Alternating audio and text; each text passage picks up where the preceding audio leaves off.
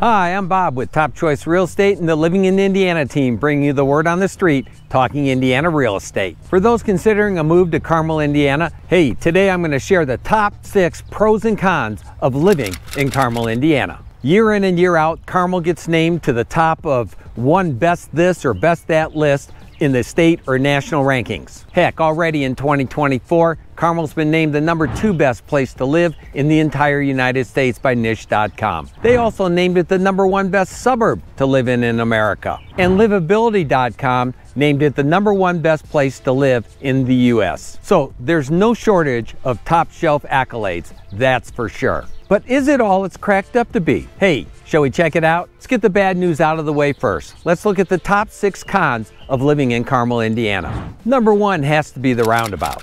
There's like 150 of them. I was talking with a new client last week, Linda from Chicago, and she just hates them. She's not used to them, doesn't want anything to do with them, thinking about going back to Chicago. #2, there's no lakes, no rivers, no beaches, no mountains, not much of natural beauty. The #3 big con is the cost of living.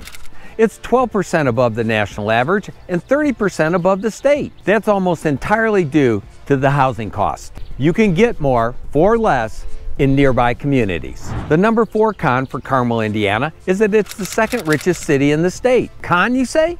Well, it may not sit well with you if you're not in the top of that pyramid. And your kids will definitely have to deal with it in school. I can remember when I had a kid in the junior high and I was driving them around with some friends and they were in the back there talking about the new TV system this kid just had. And it was something I couldn't even begin to afford. Or I had my kids tell me one time about how it came over the loudspeaker system at the school, at the high school, and they were saying with there's students that are parking in the teacher parking lot and they need to move their vehicles right now. And they started naming them. It was Mercedes this and Porsche this, and you know, it was just vehicles that your kid may not be driving. And unless you forget what high school was like, hey, if you're not in the in crowd, sometimes it's not so much fun.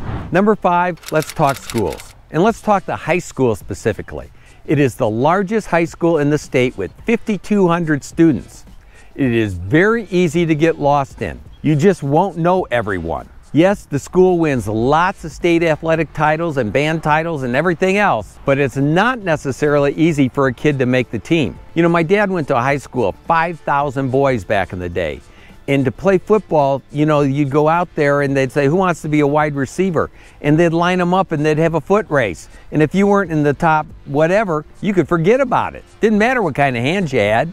So the schools on one hand get great rankings, but on the other hand, they may not be for every kid. The #6 con. Many residents of neighboring towns consider Carmelites to have an air of superiority or a certain pretentiousness. And these people don't necessarily cotton to that. And if you live in Carmel, you may get to the point where you don't mention that fact in certain groups. Just saying. So if you're considering moving here, you're going to want to pick up our relocation guide. It's free and there's no obligation. My staff and I have prepared the ultimate relocation guide, and you can get your copy below. Okay, let's switch gears and talk about the pros of living in Carmel, Indiana. #1, it is safe. Year in and year out, Carmel is named one of the safest places to live in the state of Indiana. And unlike big city residents here feel safe.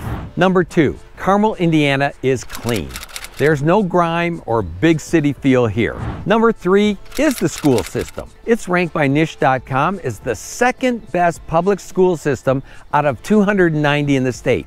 #2 out of 290. Think about that. And when it comes to high school sports, it wins tons of state championships. I think the swim team's won over 20 years straight. They can beat most college teams by a good margin. My wife's daughter Angie played on 4 straight state high school champion soccer teams. She's got 4 rings. You just don't get those kinds of results anywhere else. #4 is the wealth. It helps create opportunities. So you get things like the Palladium with a national events schedule. You have development and redevelopment like the Arts and Design District with tons of restaurants and shops. You have all those roundabouts which make traffic flow. And when it comes to healthcare, think about it. All the money and all the good insurance make it that the hospitals want to move here and open up all kinds in all styles and fashions of healthcare opportunities for people to spend their money on. Or hey, we can talk golf. There's lots of good golf courses, public and private. The number 5 pro for Carmel, Indiana. There are dozens and dozens of company headquarters. Carmel has a healthy business climate. There are lots of jobs. You know, I get calls from people all over the country and they want to know about going downtown for jobs or going downtown to see this or that or to shop. And I'm like, hey, you got it all backwards. Other than some government jobs and some NGOs downtown, all the jobs are up in Carmel and Hamilton County and along the Beltway. And along with all the jobs, that's where all the shopping and all those types of things are as well. Number 6, back to that era superiority thing. Hey, it just may add to the spirit of excellence. I mean, striving to meet expectations, living up to expectations, just saying. So there are plenty of reasons why Carmel has leapfrogged past all the other suburbs to be wealthy and the largest that there is. Hey, and to win all those awards, like Best Place to Live in America. Hey, if you'd like to know everything there is to know about moving to or living in the greater Indianapolis area, then be sure to tune in every Tuesday as we do a tour of new construction homes for sale. Then on Thursday, we walk through existing homes for sale. And then on the weekend, we take a look at what it's like to actually live in Indiana. Now keep in mind, whether you're buying or selling, I work harder to make good things happen.